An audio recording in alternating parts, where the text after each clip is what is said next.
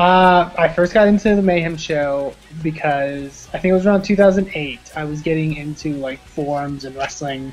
related stuff on the internet, and I was following another group of people that were doing a sort of podcast sort of thing on TalkShoe,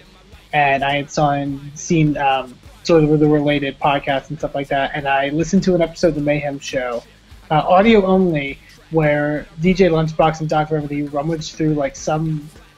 box in wherever they were podcasting and found like cat pills and a bunch of random like cartoon based stuff, and I had no idea what was happening. They didn't talk about wrestling for the first hour, and then I had to figure out what I was listening to, so I discovered more, and that's kind of how it happened.